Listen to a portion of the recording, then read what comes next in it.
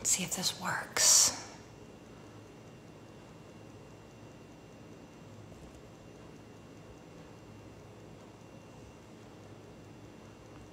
Hello, hello. Good morning. Good morning. I'm going to look for the senator here. Let's see. She's not here yet. How is everybody this morning? If you are not registered to vote, you can go to imavoter.com, find everything there about how to register, find out if you're registered. She's not here yet, but hopefully she'll be here soon. I'm like right up in there.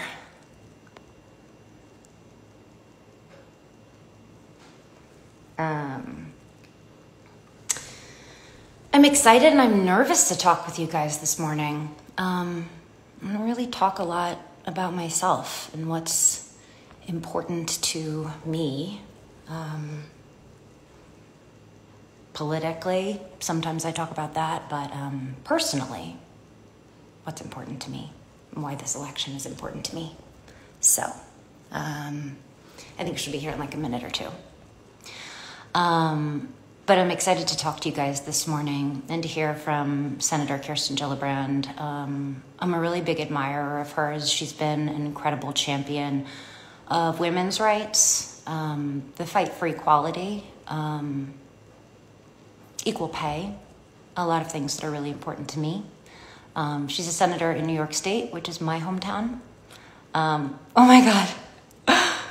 Somebody's just saying that they remember that I was in the movie Genius, which is really just very embarrassing. I was very, very young in that movie. I think I had my first kiss on that movie, so there's that. I think I was flying when that happened, so that was a lot. Hopefully she'll be here soon. Any case, what are you guys doing this morning? Where are you guys? I may or may not be in a class right now. You may want to pay attention to your class, but I did class online. I did all of my high school online because I was already acting and traveling around. So I definitely didn't pay attention all the time. I think the senator has requested me and go live. Let's see if this works. Let's see. And hopefully my mom will stop blowing up my phone. Hello! Can you hear me? I cannot hear you. How odd.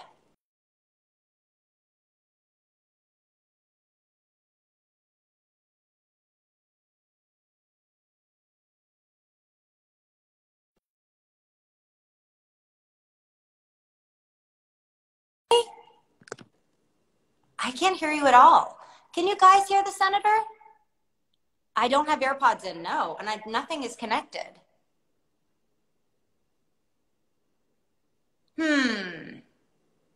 Sarah Pine, are you troubleshooting me? You can't hear her. Okay. Okay, good. Okay, well, not good. The senator will hopefully get her sound fixed. Hopefully you can hear me. I am excited to talk to her whenever we can hear from her. What issues are important to you guys this year? Maybe we can ask her some of those questions. Hopefully she's going to log back in.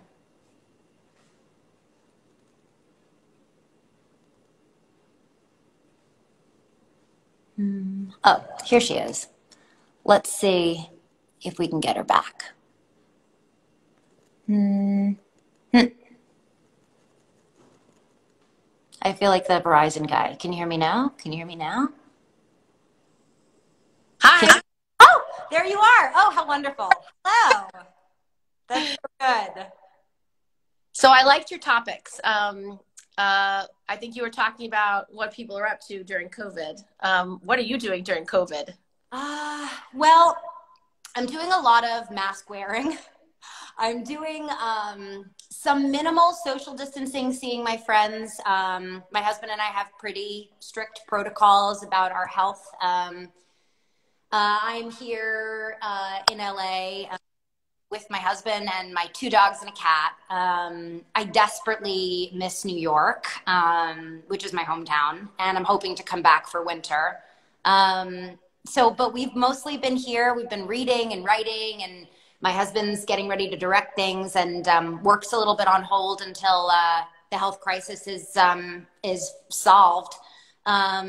But I'm so grateful for my health and for my family's health and my friends' health. And I'm grateful to talk to you. How have you been holding up? Well, I've got a 12-year-old in class right now, and he's doing his best. It's not easy. And he's got class till 11:30, and then I have to quickly make him some lunch. And then I'll head to the Senate for votes this afternoon. But I think for every parent that's home with their kids, it's really hard because, first of all, we're not educators. We're not trained to be good teachers. And second, our kids don't necessarily want our help anyway. So we're just not ideal for this learning at home situation. But we're trying. I mean, every parent I know is, doing their best, and it's all we can do. And, it's a weird time. Yeah. Are you in New York right now? In Washington, because we have votes this week. So we're here. We hope to go back to upstate New York, certainly for Thanksgiving, maybe in the fall when we go out of session.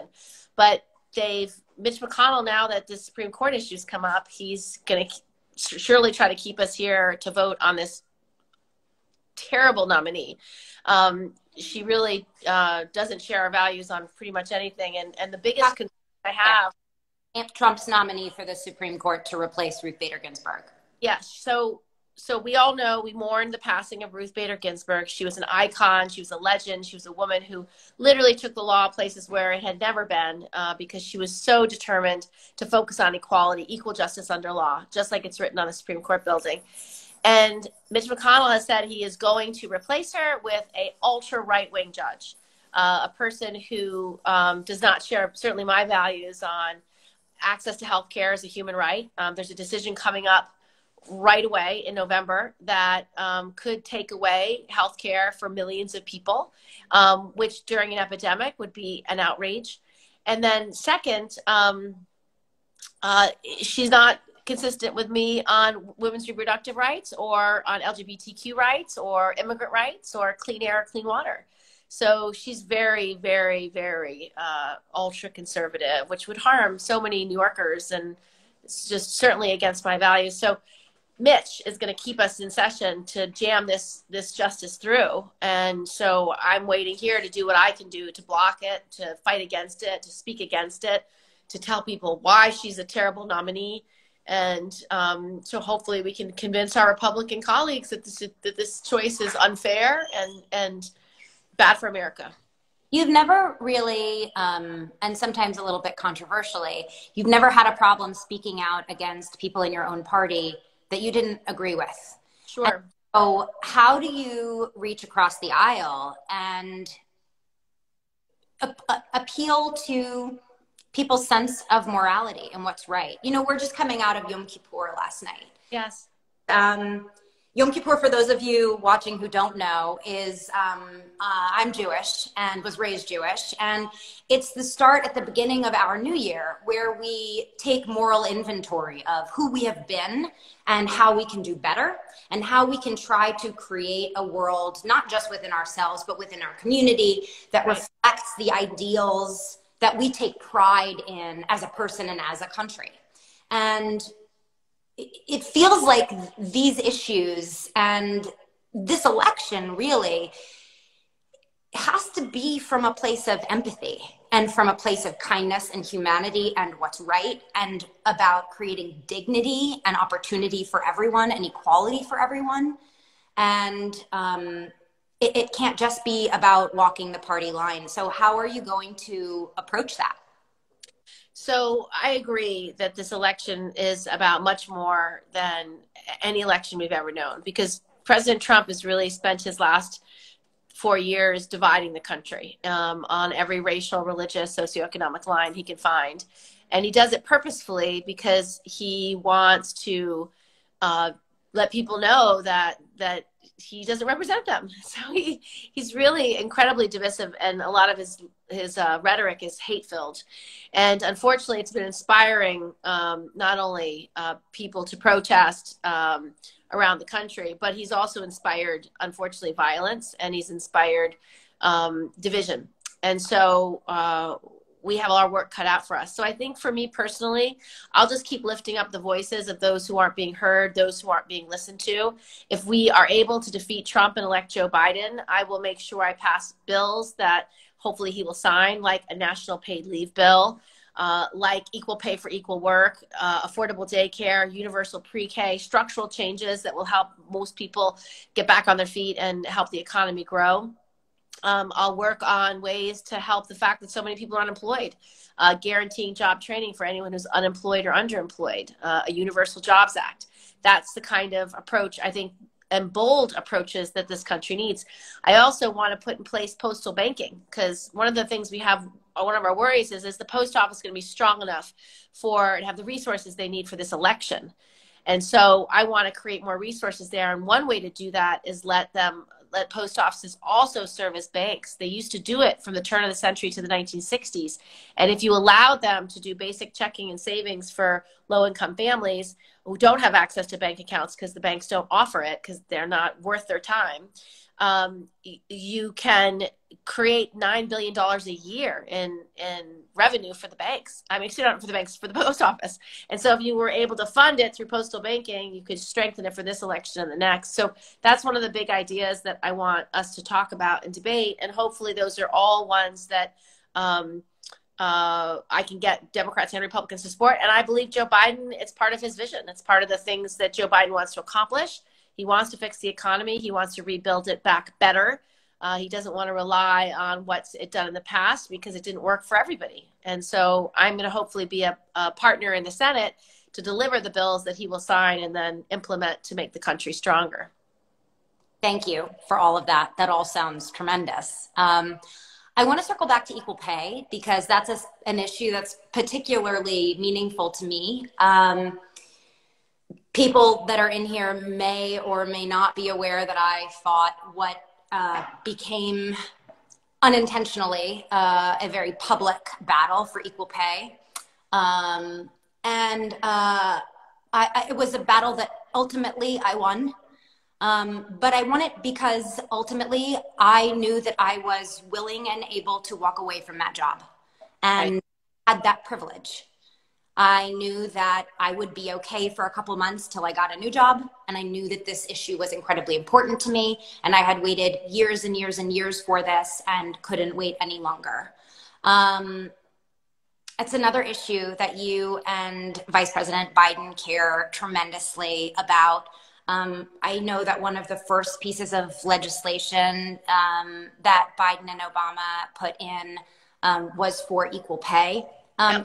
Still not enough, right? We know that that disparity only increases when you talk about people of color. When you talk about Black women who are making 60 cents on the dollar and Latina women who are making 50 something cents on the dollar. And when you talk about larger bodied people, when you talk about trans women, what are we going to do? And what will Joe Biden do? And what will you do to ensure that people are being treated equally and are being paid for equal jobs? Right. So there's a huge disparity. Women aren't paid as much as men. Women of color aren't paid as much as white women. And so we're challenged because the way the economy works right now is it doesn't work for everybody. Mm-hmm. So what our equal pay bill would do is incentivize companies to actually publish what they pay people for different jobs. So if you have someone doing this job and it's a man and he gets paid this, then it's published. So a woman who works in that job or a trans person who works in that job could see directly, oh, I'm not being paid fairly. So they'd have the information that they need to actually file a lawsuit, or to even just go to their boss and say, I really want a raise. It's not fair that I'm doing the same job as Joe and not getting the same amount of money. So that's the thing that we'd like to pass, and that would complement what Barack Obama and Joe Biden did in the last administration, the Lilly Ledbetter Fair Pay Act. which gave you the right to sue as soon as you found out that you weren't being paid fairly, because there was no incentive for companies to be open about how much people were getting, and people would find out long times after their statute of limitations is run and couldn't sue. Super awkward, right? Yeah. You don't want to, what you make is incredibly personal, but it should be equitable. And it's hard to figure out what people are making. People aren't open about it. You hear things about the water around the water cooler, and slowly you start to realize that you're being undervalued. And it just feels really, excuse me, fucked. Yeah, it's terrible. And it happens to people everywhere. And so we want to make sure that we put in these rules that allow for transparency, number one, because in some companies you'd be fired if you talked about your salary. So we want to make sure nobody can be fired for talking about their salary, and actually give benefits to companies that are willing to publish who makes what where. So that's what we're working on. In terms of other equitable support, making sure we have national paid leave. If we had had paid leave during this pandemic, people kept their jobs and just taken up to 3 months off to be with their kids while they were being schooled remotely, or to heal, to overcome COVID, or to help someone in your family who was sick. It would have been so much easier to handle COVID if we had had equal pay in this country. And we're the only industrialized country in the whole world that doesn't have it. So it's a real shame. So that's another larger issue that we want to put together. And then things like universal pre-K or affordable daycare. For young parents, it's really hard to manage childcare and be at work. And so we want to make sure pre-K is actually in public school a year, and we want to make sure that daycare can be more accessible. Unfortunately, because of COVID, a lot of daycares have closed, and so it's a huge problem. And in New York, there used to be 1 slot for every 4 kids that needed it. Now there's 1 slot for every 8 kids that need it. So we're in a tough, tough place. That's awful. Yeah. And speaking of COVID, we know that having been exposed to the coronavirus will now be considered a pre-existing condition. Right. So we know that our president lied to us about how we could contract this virus, diminished its severeness, knew exactly how it could be contracted, yet did not recommend wearing masks, and still really doesn't. He mishandled so much. It was very frustrating. It feels, to not be given the truth and the information feels like you're being treated like a stupid child that isn't respected. That's exactly how I feel. I often want to leave the frame when he's around. I blow my nose. So now that we know that, and you know, I have friends who, thank God, have recovered and don't seem to have any lingering health issues. But I also have friends that had no pre-existing conditions before COVID, and they're my age. They're very healthy. They're young mothers, and they now have vertigo and dizzy spells and heart odd rhythms, and they have to join studies because their doctors don't know how to help them. This thing is normal, and it's not like the we know so little about this disease. It's true. And get rid of the Affordable Care Act, that we will get rid of people's abilities to protect themselves in the future against a disease that it's not their fault that they had. Right. What can we do about that? Well, first of all, we need to defeat Trump because he's not using the power of the presidency to help.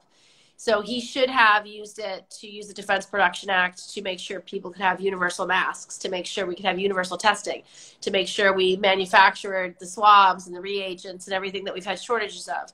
And so that's frustrating because we need that. We needed that out of our president and didn't have it. So that's problem one. Problem two is Joe Biden, when he's in charge, he will not only have the supplies we need, but he'll guarantee we can have testing in all 50 states when people need it. And so people can know whether they have it so they don't spread it. We can guarantee healthcare as a right. I'd like to try for Medicare for all, at least maybe a public option as the way to get into it, give people the option to buy in at a price they can afford, so that you have competition with a for-profit insurance system with a not-for-profit system. And I think that's the best way to get to universal coverage and to get to Medicare for all, is start with a buy-in. And that's something I think I can begin to work on in the Senate and hopefully pass so that we can put that in place. And then we need the research. I mean, so many people, we don't know the long-term impacts of COVID. We need to fund the NIH. We need to fund Yes. We need to fund the kind of research that saves lives. And Joe Biden will do that. He will absolutely fund research. He believes in it.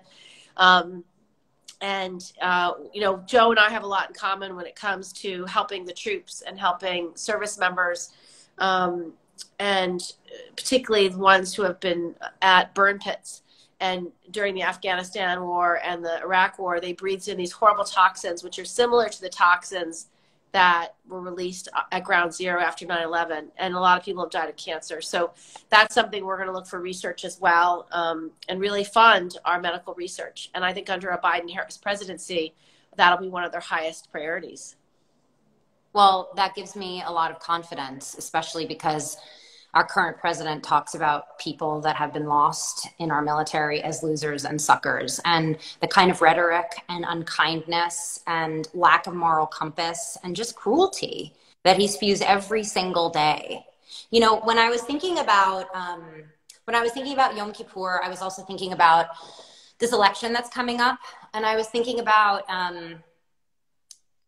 how I think I had a lot of hubris going into the last election. Like, part of Yom Kippur is like taking inventory, like, what can I do better now? I think lucky. I think the way that I saw Trump speak about people with disabilities, my sister-in-law has disabilities, and I've never been so angry. Yeah. So hurt. Yes. I really felt that this is not the person to protect my country. This is not the person to protect my sister-in-law. This is not the person to protect me. Really, you know, I think in terms of approaching this election, especially in the light of kind of the darkness that feels like we're in right now as a country. You know, we have 5% of the world population, 25% of the COVID deaths. So it really doesn't track. And the cruelty and the rhetoric and the divisiveness and the dangerousness that's happening in the White House is really scary. So before we leave, what do you think the best things that your viewers and people who follow you should do to make sure their voice is heard for the election? What are the kind of activities do you plan on doing, and what would you recommend other people do? Well, I want to answer it, and then I have a question to you back. So in light of the fact that I felt that we were just a sure win last time, there was no way that people could have a different opinion. I really started listening. I started reading a lot. I did a lot of postcards. We're probably at the end of when that will be helpful, but I reached out to voters that weren't registered and encouraged them to register. And I think activism is a scary word because it sounds like you have to be like up on all the issues and this act and this legislative. It's not about that. It's about what do you care about, and how do you communicate that to your community, to your friends and family? How do you reach out to their empathy and their moral compass? And I'm not here to tell anybody who to vote for. I'm just here to tell them that this is what I think, this is what I believe, and that when you go into that ballot booth, or when you're filling out your ballot at home, that's between you and your soul and your God, or whatever you believe in. Don't succumb to pressure of those around you. Don't succumb to my pressure. I think a lot of people are in this kind of echo chamber and this pressure chamber and feel compelled to vote with their husband or with their friends or with their community. Like, a vote is incredibly, incredibly personal. So I would encourage everyone to go to iamavoter.com and register, find out where your place, make a plan. I looked into my plan yesterday. I love to vote early in person. My husband loves an absentee ballot, so he's going to request his absentee ballot and send his in. I feel a great deal of pride going and voting in person and getting my paper. I know it's a little bit more challenging this year because there's a pandemic, but early voting starts in LA on October 30th. So weekend, and go in person in a mask and a shield. It's important to me, so that's probably what I'll do. But what is your voting plan? I'm voting absentee because it's how typically, because if I'm here voting, I can make sure I vote and not worry about having to miss a vote. So I've already requested my absentee ballot, and as soon as it arrives, I'm going to vote. I have one more question for you before we leave. And make sure you sign it. You have to sign your ballot. Make sure you seal it the right way. Make sure someone, you know, witnesses it the right way. Just follow the directions. Whatever the directions tell you to do, follow them, please. My last question is, for people that feel like they're not political, or their voice doesn't really matter, they're maybe not really in a purple state, or maybe they are, maybe they're in a red state, a blue state, and they don't feel like their vote really matters. Why does it matter? Your vote matters because the last election was decided on a few thousand votes in a few states. So every voice matters, every vote matters. And our constitutional right is to be heard, to vote every 4 years for a new president. And I just feel that this president is so far from the norm and so far away from my values that I want to do everything I can to make sure he's defeated. And Joe Biden's going to lead this country in a much better direction. He's going to make sure that we come together as a country. And if Joe wasn't your primary choice, it doesn't matter, because what he's going to do is work with all of us who also ran and put our legislation into law. He's going to sign them. So if Liz was your candidate, or Bernie was your candidate, or Kamala or Amy or anyone, it's great, because all those ideas we are still working on. And so everything that we've wanted to do by running, we're putting into bills, and we're going to find the bipartisan support we need to pass them into law, and Joe Biden will sign them.